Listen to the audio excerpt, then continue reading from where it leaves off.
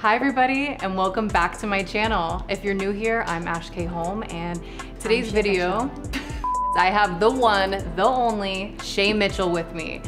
And she's one of my clients, and not only that, she's a good friend of mine, and I'm just so happy to have you on my channel. I'm so excited to be here. Congrats on launching that. Thank so you. Awesome. Now I can join her in the YouTube world. Exactly. And honestly, I selfishly did this video because I really wanted to learn exactly how you give glowy skin and a dark lip. For today's look, I'm gonna be focusing on how to get this glossy skin and a dark fall lip. So let's get into it. Let's get into it.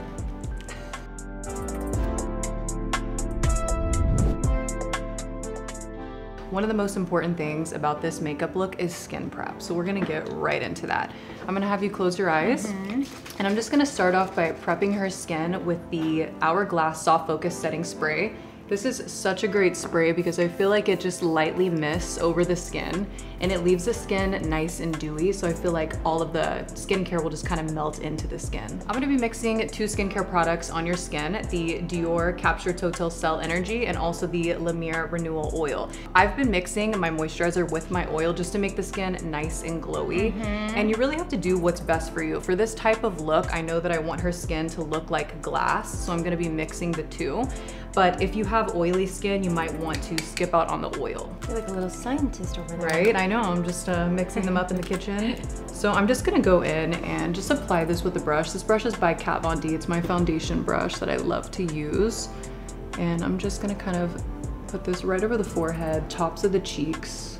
Bring this down to the neck and décolletage because we want everything to glow.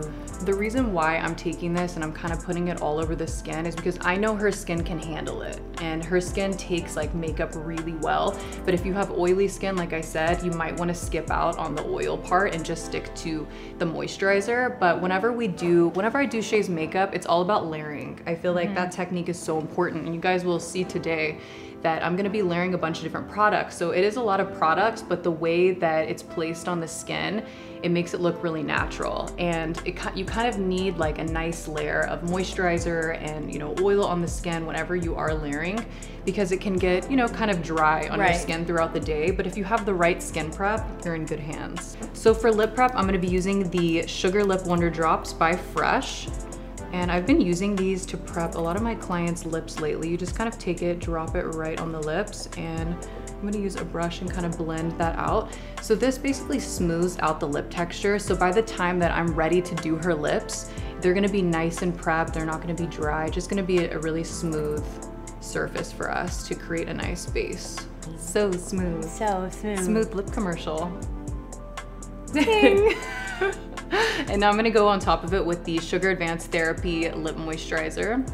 And this is just gonna kind of melt into the skin. We want these lips nice and hydrated because we're doing a dramatic lip, so it needs to be smooth.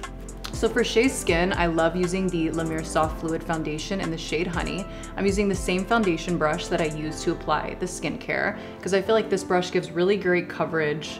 It's just very quick and easy to apply. For a fast application, this has kind of been my go-to brush lately. Carry it through the neck, people, and the chest. We do not want to see those lines. Preach, honey, preach. Sometimes I like to mix some of my foundation into the oil just to make the chest really glowy, but you can see I put the moisturizer and the oil down here, so it's gonna give us this really beautiful glow. Everything you do, it becomes perfection. I feel like you're somebody that doesn't like the word fine. No. She's like literally, Shay Mitchell is always striving for perfection. That's like one thing that I've noticed with you, and I've learned maybe not so even much. Perfection, but striving to do my best. Like, do I your have best. to feel like it's my best. It may not be perfect, but I did my best. Exactly. And she has fun while doing it, and Yes. she's always calm and just like so cool about everything. And I just love working with you. You're just always a good time, honestly. What I like to do is take a small synthetic brush with the NARS Macadamia Concealer. That's the shade that I like to use on her. And I just take this down the bridge of the nose, and we basically let it sit, and it creates a really beautiful highlight. And this concealer is really moisturizing and hydrating on the skin, so if you let it sit, it's okay. It's not gonna make the skin dry or anything like that. And I also like to let some sit on the forehead just a little bit. I'm gonna let this sit down the bridge of her nose, and in the meantime, I'm gonna go in with the Tom Ford Shade and Illuminate. This is 01. I'm just gonna take this and start shading right underneath the cheekbones. The brush that I'm using is by ColourPop. This is number F5. And if you're not sure where to start your contour, you can always take your brush and start it right at the top of the ear, smile for me, and that's kind of where you would know how far to bring it into. I feel like this is a really great trick for beginners. Are you learning? I'm learning so much. So I'm just bringing this right underneath the jaw, and I like to kind of start right underneath, bring it underneath the chin, blend this in a downward direction, but then you can also bring it right above the jawline as well to create a nice shadow here. And like I said, I like to bring this into the ear. That way everything is cohesive and everything is blended on the face, and there's no starting and stopping lines, which I find that to be so important. Just went ahead and started blending out this line here with the conceal brush from Marc Jacobs. And I'm gonna take the same concealer, but I'm gonna mix 2 shades, macadamia and also ginger. I'm just gonna put a few strokes right underneath her eyes. And then I'm gonna take this brush and softly kind of push and pat this in. That way we can really build up the coverage right underneath the eye and the areas that we need it. I'm gonna also bring this down the sides of the nose, and then we're gonna blend it all out with a beauty blender. And I do love this concealer. I find myself using it a lot just because it is really hydrating underneath the eyes. And this is an area where you can be dry under the eyes, you can be oily under the eyes, but overall we just don't want it to look cakey. And I find that I don't really have that problem with this concealer. It's definitely our go-to, right? For sure. Yeah. And this brush makes it really easy to apply. It's very soft on the skin. And I feel like you have to have soft brushes around the eye area and really all over the face, because you really need to be gentle and take care of your skin. And then I like to take my beauty blender and just kind of push and go right on top of this area. One thing I love about you is I feel like you balance so much, and I don't know how you do it. I literally feel like she's Superwoman. I don't know how you juggle everything that you juggle, but you always like make it happen. Like if there's a goal that Shay has, consider it done. Like she's achieved it. And I feel like you just didn't, like, I don't know, you inspire me to do more. I think everybody that I surround myself with has that same thing. I think it's just being passionate, you know, finding people that are equally passionate about doing a good job. I agree. That's what it comes down to. And we gravitate towards those people. Absolutely. I feel like the people that are in our circle are just that, and I love it. It's so inspiring, and I just feel like blessed to be surrounded by all these boss, powerful women. Boss. She's a boss. So before I go in and set the under eyes, I always take a beauty blender and just really push out any lines. That way you have a really smooth finish when you go in with the powders. So for powder, I'm just using the Skin Fetish Loose Powder by Pat McGrath. Skin Fetish Loose She's Powder writing this by down. Pat McGrath. She's literally order. Can you just wait till the video comes out? She needs to know everything right now. Loose Powder, Pat McGrath, level 2. It'll be so funny. People think that's a joke? No, I literally, Kaylee is like, okay, add to cart. Her assistant is literally grabbing all these products as we speak. Yeah. So I'm just taking a puff and I'm just lightly kind of setting underneath the eye. And we do this because usually when I'm working with Shay, she needs the makeup to last all day, but she wants to be dewy and glowy. So we use the puff kind of like in the center of the face, but on the outsides, we like to keep it dewy. So there's definitely, I feel like there's some kind of like science to makeup and like your technique and how you apply it. And you really just have to be careful about your placement and your pressure. Those are 2 things that I really think about a lot. Now I have a question. So why do you use this puff? Because you always do this and it's different. Like I do. Yeah. And I don't do it on everybody. Like it just depends. But I feel like for a natural makeup look, we want to look set in the right areas and we want it to last. And I feel like the puff really pushes it into the skin. It's definitely like an old school makeup artist trick. Right. I don't really see this with like your day-to-day makeup, like your everyday person just doing their glam. But like you'll find makeup artists utilizing this tool a lot. And it's just an old school makeup artist trick, and it works really well, and it's great to use if you really want that makeup to not go anywhere.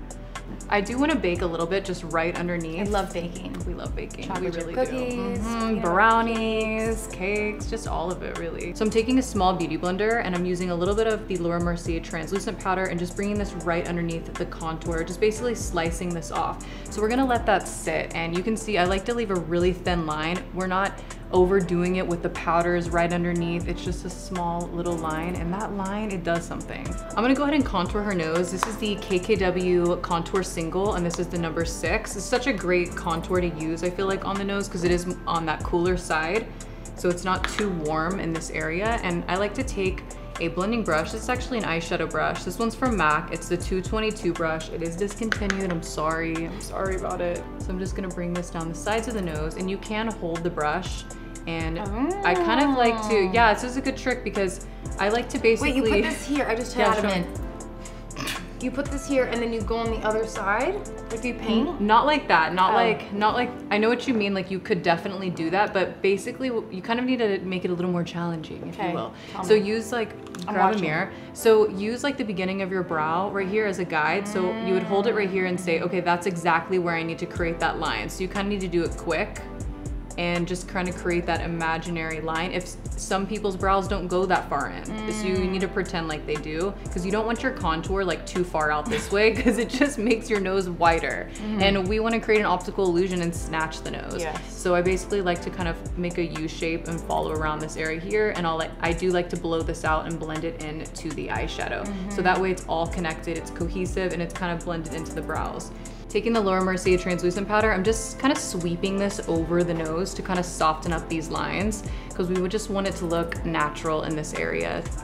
I'm gonna take the Skinny Dip highlighter from Jouer and just bring this right down the center of the nose to kind of bring back some light in this area. And this also makes the nose a little bit more thin as well. For bronzer, I'm gonna mix 2 shades. These are by Buxom. This one is Rooftop Tan and Backyard Bronze. It's a great bronzer to use because I feel like it has blurring properties in it, so you really get that filtered look.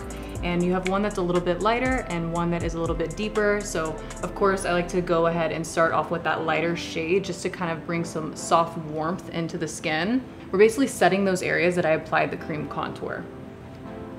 And it's already created a nice guide because I went ahead and baked right here. So we're gonna go right on top of that. And it's okay if some of it comes off, but this just kind of ensures that you have like such a smooth, nice contour application that's really blended. I'm just pushing this into the skin by stippling the brush. And every now and then I'll kind of sweep back and forth just to kind of sweep. So now that I've went in with Rooftop Tan, I can take Backyard Bronze and just go right underneath it to kind of deepen up that contour. So I'm just taking a little extra translucent powder and I'm basically just dusting off the baking that we already did right underneath the cheeks. And this also kind of softly blends in the contour as well. So for blush, I'm gonna do a cream blush because I feel like cream blush just looks so youthful and radiant, you know? I love that about it. Also melts into the skin really nice. So good. That's what we want. I like to warm it up with my body heat first, just on the back of my hand. And I'm using another brush from Shay Mitchell. This is 1.5. And that way you can kind of see what it's gonna look like too. So this one's Rosé Latte. Smile for me. So I'll have you this way. So I usually have her smile. And I'm just gonna kind of bring this into the apples of the cheeks, and she can feel my pressure is really light.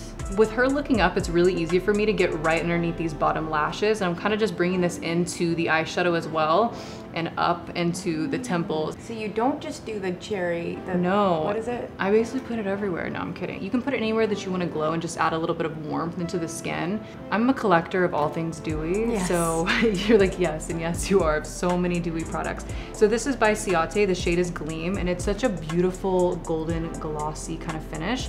But I'm gonna take my beauty blender and just kind of press this in to the cream highlighter. Look straight for me. I like to pinch it to make it a little more narrow. I'll have you look up. That way, because when she's looking down, I feel like it could get into the eyelashes, but by looking up, you're kind of like in a safe space. You're not gonna get it on the lashes. And I'm pinching this nice and narrow and just kind of bringing this right on top of the cheeks. And you can also bring it right onto the temples. Never in the center, but always on the sides. So that way when she turns to the side, you have such a beautiful glow. Exactly, just like that. And this one's great because it has a golden undertone and she has more olive undertones in her skin. And I just really love how the brand thought about that. They have so many different dewy sticks with different undertones. So there's really something for everyone. And Shay just happens to look really good in golden tones. And then that way, the sides of the face are really cohesive with the rest of the body because we wouldn't want her face to be matte and the rest of her body glowing. Yeah. You can also put it right on the side of the chin, just kind of like off to the side, not in the center. So that way when you turn to the side, you kind of have a little bit of glow like down the side right here. And you can always take the back of the beauty blender with whatever's left over and just really like push into all these areas, and it softens up that line right here because it'll still keep it nice and cut, but a little bit more so it's not natural, so, harsh. Yeah, we don't want a harsh baking line. You're so pretty. She's glowing. I've always wanted to do a dark lip on you. I know. We need a we need an event. We need a dark lip moment, and since there's no events right now, we'll just take this moment. This is it. Yeah. Exactly. Well, I'm gonna use one of the Buxom Plump Line lip liners in the shade Stakeout. I'm gonna start with this one first. So these are great because they have a plumper built into them, so you'll kind of feel your lips like kind of start to tingle up a little bit. And then it also has a brush on the other end, so you can kind of smooth out those lines and get a really sharp lip with it. And the brush is actually nice and crisp. I use this one a lot. I'm just starting off by lining her lips with her natural lip shape, and then I'll kind of take a step back, look at it, and see where I need to overdraw. So I just went on top of the lip with a lipstick from KKW Beauty. This is number 7. It's from the Pink collection. And I feel like this just made the lip a lot more rich. And it's also nice and creamy, so it's gonna keep her lips hydrated. Ooh, so this is the finished look. We both did that at the same time. So perfect. So this is the finished look. Let us know in the comments what you guys think, if you would wear this look for fall, and if you found this helpful, please like it. Oh, okay. And of course, if you guys are interested in any of the products that I used on Shay today to get this look, make sure you guys check out the description because I'm putting all the products down below. I also have them. She does, a secret list for herself. Add to cart. Please like it. Continue. You need to know the spiel now. I know, right? I'm a YouTuber now. Exactly. So please like it if you guys found this video helpful, and make sure to subscribe to my channel. And we'll see you next time.